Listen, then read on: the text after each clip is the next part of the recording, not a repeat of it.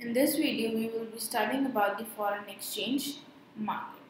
The foreign exchange market refers to the market for national currencies of different countries in the world. See, where your different currencies, say rupee, US dollar, and then pound, and then yen, Australian dollar, dinar. See, all these currencies are traded where there is demand and supply of these national currencies of different countries in the world is your foreign exchange market. It is the center of trade for different currencies. Buyers and sellers in the foreign exchange market wish to buy foreign exchange or sell foreign exchange. So, it refers to the market for national currencies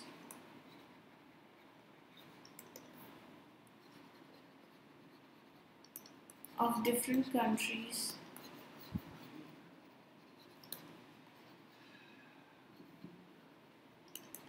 in the world. So where your currencies are exchanged for each other is your foreign exchange market. What are the functions of the foreign exchange market? The first function is the transfer function.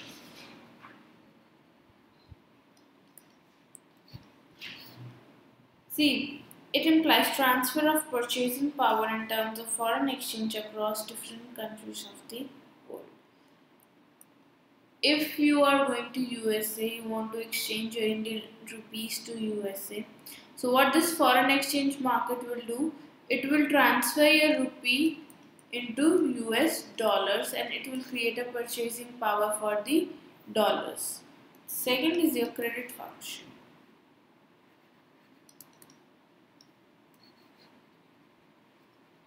It implies provision of credit in terms of foreign exchange for the export and import of goods and services across different countries of the world. Let's suppose you want to import something from Japan, but you do not have currency of Japan with you. Now what you will do, you will borrow the currency from the foreign exchange markets and will buy the particular machine and do the imports. So this borrowing is handled by the IMFs or the foreign exchange markets. So you can take the credit. So this is the credit function. Third is the hedging function.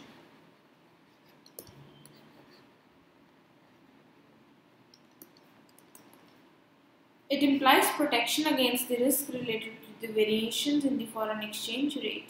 Demand for and supply of foreign exchange rate is committed to some commonly agreed rate of exchange even when the commitments are to be honored on some future dates. Now what this market does, it provides you the hedging function. Hedging means reducing the risk. Suppose you have imported a machinery of $200 and when you placed an order, your $1 was 40 rupees, right?